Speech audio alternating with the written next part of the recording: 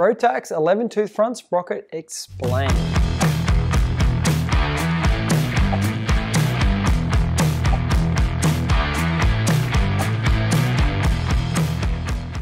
Welcome back to the Power Republic YouTube channel.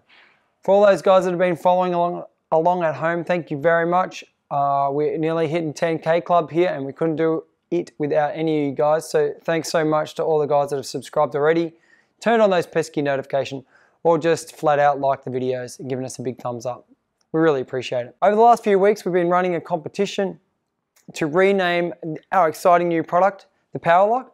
And we do have a winner. It's from Saul or Nellis. I hope I'm pronouncing that right. Anyway, Saul, thanks for your suggestion. We're going to be calling it the Hex Lock from now forward. And if you could just DM us and we'll get in contact and post one out. Okay, so in today's video, we're going to be showing you how to change an 11-tooth front sprocket bearing. Now they are made of plastic and the plastic wears out way faster than it does the standard needle roller bearing that comes on the 12-tooth and above front sprocket. So as you can see, we've got two sprockets here. This is the 11-tooth front sprocket from a Rotax and this is the 12.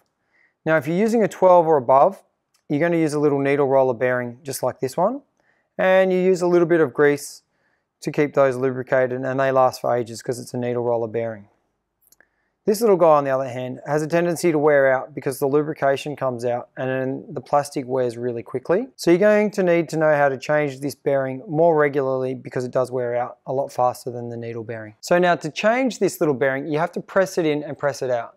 And I'm going to show you how to do that right now. So there's a few different ways you can change the bearing out. The first way you can do it is with a little pusher like this. So the first way to install it is with a little piece of aluminium and it's got a spigot here turned down that the bearing sits on. You can buy these from Rotax. Otherwise, if you've got access to a lathe or you know someone that can whiz it down for you, it's a pretty simple component and you can whip that up in no time. The first thing we're going to do is put the bearing on the spigot like this, put it down in the sprocket and then simply tap on here with the hammer lightly or use a press, our preferred method. Okay, so now to get the bearing back out of a 11-tooth, so say you've used it and it's now past its use by date, you want to change it out. So on the other end of the pusher, there's a step in it that fits down inside the bearing for location, and then simply tap it back out the other way.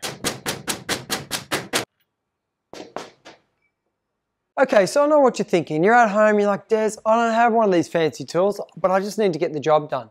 So to do that, you can simply order yourself the new bush online, put it into the sprocket, and then tap it in with a hammer.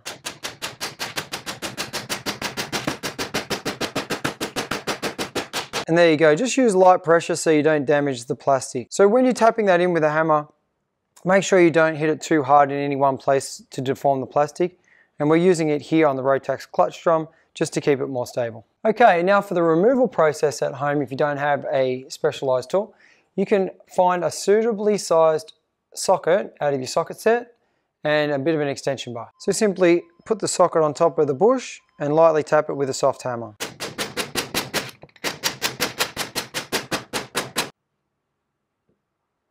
So it is a very simple job and a routine maintenance issue. These will wear out with time and you should pull your clutch drum off before each event and definitely re-lube this bearing because it does run dry all the time. One of the things to look for when this bush is worn is a really loud screeching noise when you pull back into the pits. And what that is this bearing is starting to seize up on the crankshaft. And that just means it's very worn or very dry or both, and it might be time for a change to a new bush and definitely time for a re-grease. So there you have it, the 11-tooth clutch bearing. It's pretty easy to get it done, now you know how. If you found this video helpful, please consider subscribing, giving us a thumbs up and turning on those pesky notifications. You can also head on over to our Instagram page. We're really putting up a lot of great new content over there at Power Republic. We can go to our amazing website, www.powerrepublic.com.au, get yourself a t-shirt or 11-tooth clutch bearing. Thanks for watching. See you in the next video.